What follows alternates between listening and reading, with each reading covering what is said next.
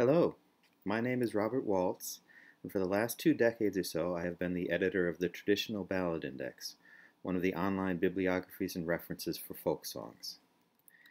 Here you can see our current web address and the web address we hope to have up and running soon. The Ballad Index is a project I acquired almost by accident. When I asked about an online bibliography on the Ballad mailing list, no one spoke up, so I found myself the editor essentially by default. But I'm glad I took it on. I've learned a lot about folk music and many other things as a result. There will be 7 videos in this series, but you won't need to watch them all. This one is the broad overview, so this is where we get started.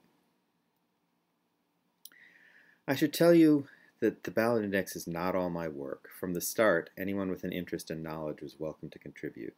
I estimate that about 3/5 of the content is mine, but Ben Schwartz is responsible for 1/3 or so, and Paul Stamler did most of our 78s and a lot of recordings and several books. Others have contributed also. I'd like to try to give you an overview of the index with some history to explain why it is what it is. Just a warning, I live near a railroad track, and there are a lot of trains, and there is no one at the controls of this recording but me, and I've already done this 6 times and it hasn't worked yet. So if you hear some train noise in the background, consider it a folkloric touch. When the index started, the internet was well established, but the World Wide Web was still fairly new and people were still connecting via modem. There was no freely available catalog of folk songs at that time, just some print catalogs like Dean Smith's, that were both limited and out of date. But files had to still be relatively small. Back then, the thought was to create a collection of short citations that could be downloaded easily and searched with a word processor. We call it a ballad index because it was a nice shorthand and because it was conceived on the Ballad mailing list. But it was always intended to be a catalog of traditional folk songs, not restricted to ballads.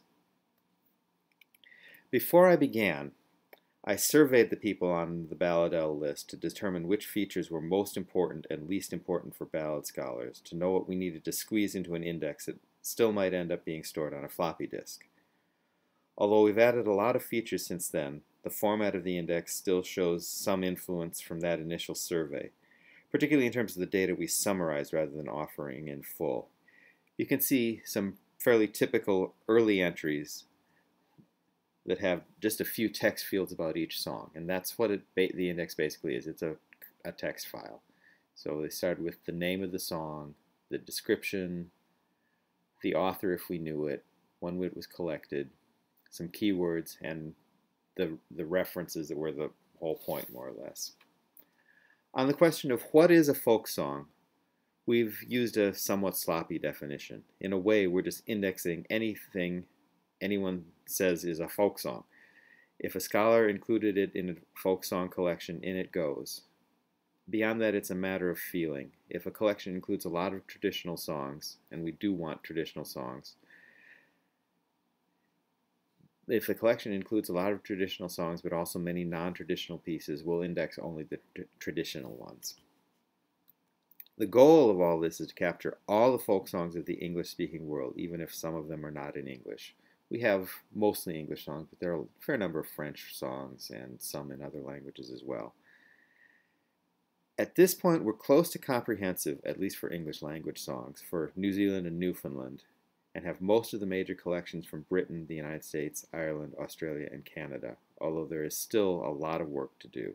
Frankly, this project is never going to end. Cataloging folk songs has some relationship to, say, cataloging books. When you think of a book, you think of a sort of a vague entity. What is Hamlet? There is Hamlet, the idea, and then there are all the editions of Hamlet, from early quartos to modern pocket editions to literature anthologies. Folk songs, if you think about it, are the same way. There are a bunch of individual field collections, and printings, broadsides, whatever, which are all individual instances of a nebulous entity which we consider to be one song. This means that there are 2 basic ways to catalog folk songs. One might be called the top-down model. You have the basic entity that you deal with is the whole folk song. you have entries for that whole folk song with bibliographic entries for individual instances filed under that. In the other model, the bottom-up model, you start with the individual instances and move up to the main entry to look for related songs. In a top-down model, you would look up, say, as the song we have here, The Jam on Jerry's Rocks, and then look under it to find a version transcribed by Franz Rickaby, or as sung by A.C. Hanna, or found in Brown's collection, or whatever. In the bottom-up model, you look at the versions first. You will start with Rickaby's version of the song called Jerry's Rocks, not The Jam on Jerry's Rocks, or you'll start out with Brown's version or whatever it is. And from there you'll move up to the whole thing. The route index, which I know many of you know, is a bottom-up index. The traditional ballad index is a top-down index. We catalog our material based on the song, not the individual instances. So that means that in the index you look up The Jam on Jerry's Rock, not the version on page 11 of Rickaby that was sung by A.C. Hanna. Of course, if you're going to start with the song, if you're going to start up here, you have to have some way to identify that song, to know what is The Jam on Jerry's Rocks. Most folk song scholars will be instantly able to identify a particular collection if it's a widespread song, such as Barbara Allen. Although you might not know the particular title we file it under. We filed Barbara Allen under Barbara Allen, not under Bonnie Barbara Allen, as Child did. Still, you would know Barbara Allen. But if I mentioned, say, the Newfoundland song, Captains and Ships, would you know what song I mean? And if you did know what song I meant, would you be able to identify a copy of it? What this means is that a top-down index has to have a set of finding tools. You have to know if a particular version belongs with a particular song, and you have to know when to lump and when to split. At the ballad index, we tend to be splitters. Our basic identification tool is the song title. That is, this song is The Jam on Jerry's Rocks. It's not number 433 or XQZ. The name is how we identify it, the standard name for that song. So that's our basic identification tool, but we also have a description of the song to let you be sure you have identified it right, and we have a set of keywords to make it faster to find things. If you knew The Jam on Jerry's Rocks as you knew it as Johnson's Rock, and the hero was young Donald instead of young Monroe, you could still find it and a few related songs just by looking for the keywords. You could look up a lumbering song about death and drowning, and that would give you The Jam on Jerry's Rocks and a few others. And then you could sort through for the one that fits most precisely. So those are our finding tools. Other information in the entry supplies a broad overview of the song's history, things you could glean from a detailed look at the instances of the songs, but which we can give you more quickly. So we have an earliest date at which we can verify the existence of the song. That's this earliest date. And we have a summary of the places where the song has been collected based on nations and geographic regions. So we don't list everywhere that the song has been found, but we say it's been found in the United States in these regions. It's been found in Scotland. It's been found in various parts of Canada. Plus, of course, the bibliographic data, summary of the books and broadsides and recordings where the source has been found. For this one, believe me, there are a lot more below this one if we had it all on the screen. Frankly, though, if this were all that the Ballad Index did, I'd have to say that top-down organization isn't worth it. You should all use the Route Index because it has more information about individual instances of the song. If you want song instances, the Route Index is your index. But a song-based model, a top-down model, can do other things, particularly since the Ballad Index is relatively free-form, although there are some things that we include in every entry, name, of course, and description, and the keywords and such. The rest can almost become an essay on a particular song, and a particular song instance can even be listed under two different songs. If we're not sure which song it is because it's so short, we can list it in two places. Or if it combines two songs, which does happen, we can list it under both of them. To show you what I mean about this organization, I'd like to take a few examples. We can start with the very first song you would see if you use our Ballad Index software. So just a moment while I shift to the Ballad Index software. This is where you would start in the software. And when we go into it, it shows you the entry for Laws A1, Brave Wolf. At the top of this form, you'll see the name of the song. And then we get into the full detailed entry, the name, the description. There's the author field, although in this case we don't know.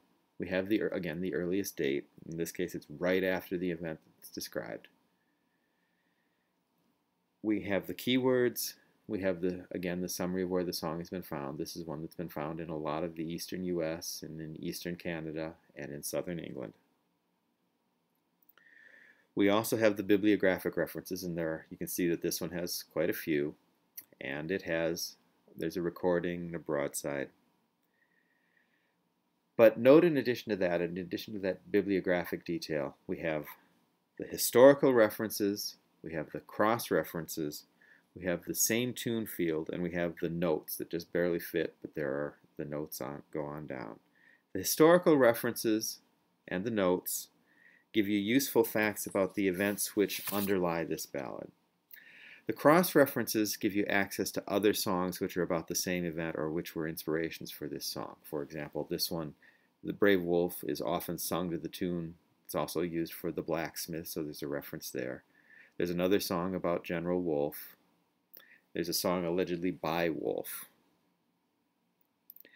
And the same tunes field, in this case it kind of overlaps. It tells you that The Blacksmith uses the same tune. There aren't many same tunes on this one, but if you're looking at a song like Rosin the Bow, there can be dozens of things under there.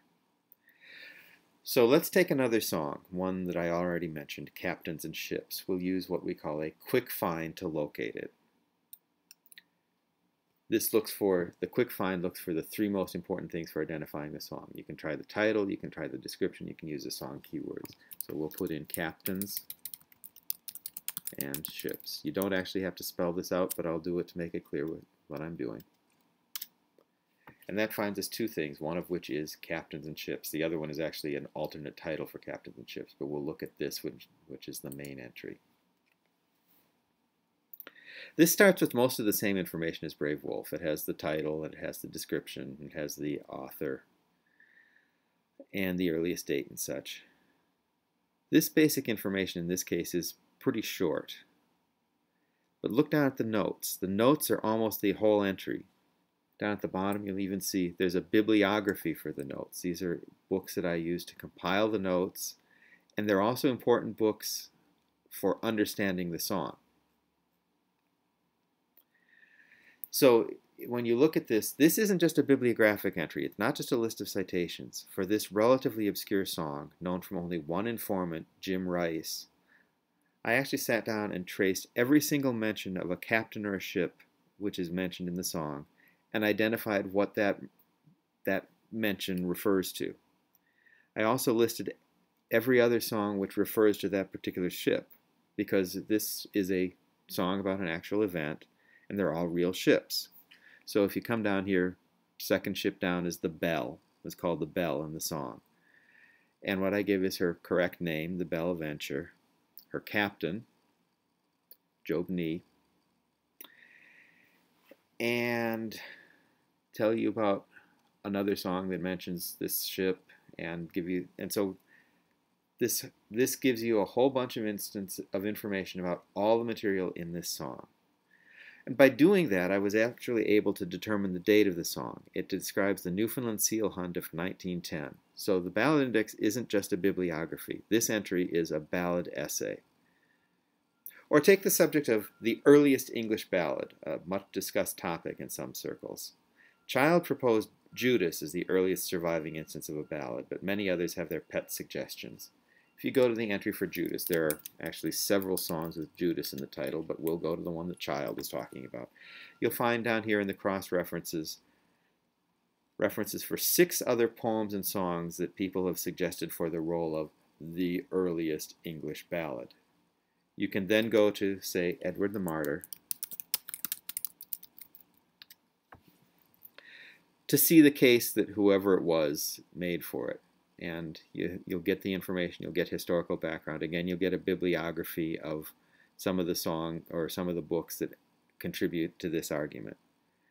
Of course, not every song in the Ballad Index has that much detail associated with it. Back when this project started, having a database that large was out of the question. We've got 25 megabytes of data now. You couldn't download that much back then. So most of the songs that were entered early in the project, such as the Child and Laws ballads, don't have such extensive notes. But again, we have a flexible format that lets us include whatever we can and wherever we want to, and we include everything we can. As of this writing, of the more than 10,000 songs in the index, there are more than 600 songs with at least 500 words of notes. My goal is to make the index not just a collection of song references, but a starting point for historical and critical research on the history and content of the songs. In some places, such as Captains and Ships, I hope I've made it the ending point too. There really isn't much more you can say about that song. We'll never have as many references in the Ballad Index as there are in the Route Index. The two serve significantly different purposes. Frankly, they complement each other. And in fact, at this point, we designed the two to complement each other. So, this isn't the best thing for references, but I hope the Ballad Index can be your one-stop shop for material about the songs. I'll talk more in more detail about the information in the index in my next segment.